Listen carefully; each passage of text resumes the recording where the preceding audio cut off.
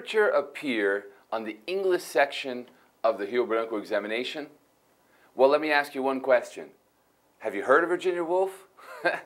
Yes, it does come on both the first and the third phases of the Rio Branco examination. So you need to be ready for literature questions. We need to understand vocabulary, we need to understand grammar, we need to understand text comprehension, we need to understand how to translate, we need to understand how to write, we need to understand how to be creative. So yes, literature is very important in the English examination for the Rio Branco examination.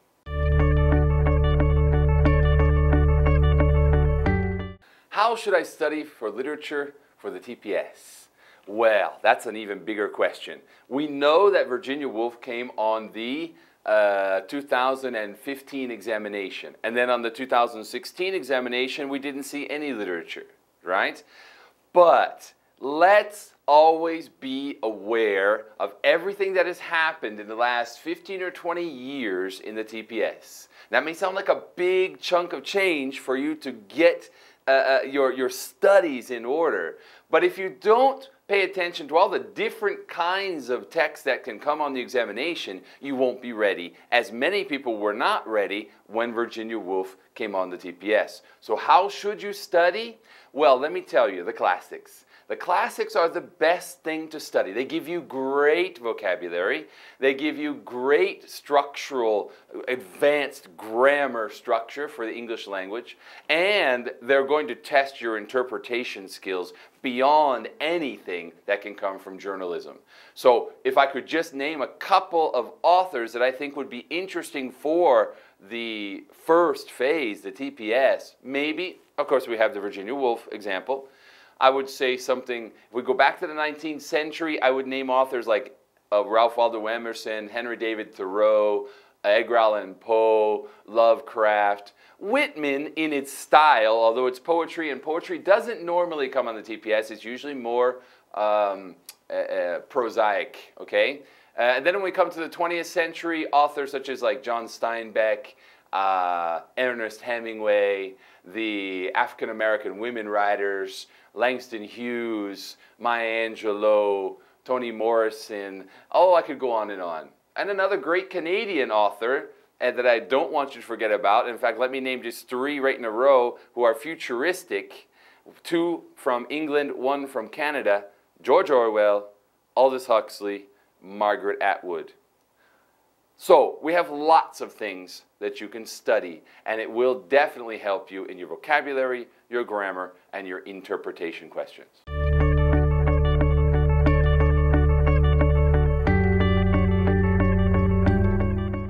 And how does literature come on the third phase of the Rio Branco examination? The third phase, it could come in any section. You could get a quote for the composition. You could get a text for summary. Now, let me put a parenthesis that says, not often. I would say that they're probably not going to demand a literary interpretation in the summary. Could happen, but I haven't seen it happen yet. Where I see it most often is the Portuguese translation. Why? Because you have a knowledge of the Portuguese language. Let's take Orwell, for example, in that one little short story or chronicle that they gave a couple of years back.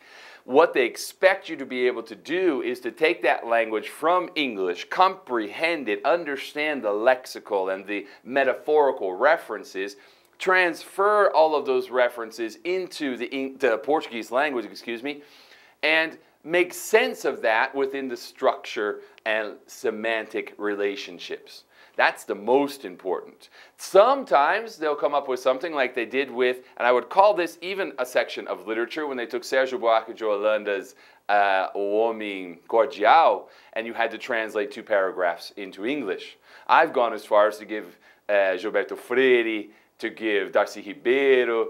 Even though they're not technically literature, they are literary in their language. So it's another thing to pay closer attention to, okay? And you might get a small quote of some kind from an author, like a George Orwell, an Aldous Huxley. A few years back, they gave a quote from Aldous Huxley.